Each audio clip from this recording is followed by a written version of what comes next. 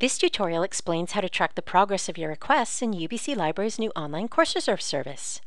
It also outlines the turnaround times for processing different material types, and once class is started, shows you how to see who's accessed their readings. Let's begin by logging into the system at connect.ubc.ca. Click the library link up here, and then select the relevant course in the My Course Reserves menu. The page will open showing all the requests you've made. Some will be made available immediately, while other material types take longer. You'll know which is which by consulting the status column here. Generally, electronic items that the library already owns or licenses are available right away. If you click the Pearl link here, you'll find a permanent, easy proxy link to the reading that you can share with your students. E-books may show an in-processing status, but you can ignore that.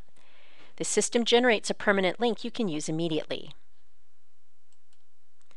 Physical items like print books or DVDs will be processed and made available at your branch within 14 days. Web links will be reviewed by library staff and will be made available to your students within 3 days. It is possible to request materials the library doesn't own, but the turnaround time on this will vary depending on the time of year and availability of the materials. You can check the status of a request by clicking on an item, and then scrolling down to the tracking section. You can see when you made your request, when the item became visible in the Connect system, and the item's current status. If your item has been in processing for longer than the previously mentioned turnaround times, see our online course reserves guide and click the Contacts tab to follow up with the appropriate branch staff.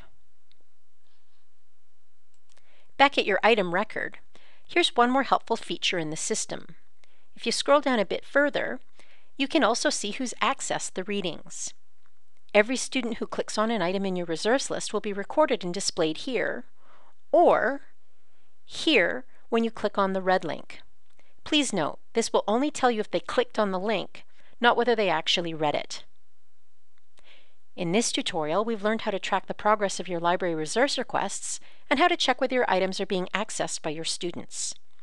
To learn more about the new reserve system, check out the other tutorials in the series. You can also consult our web guide, or if you have a specific question that has not been addressed in any of these guides, you can send an email to course-support@library.ubc.ca.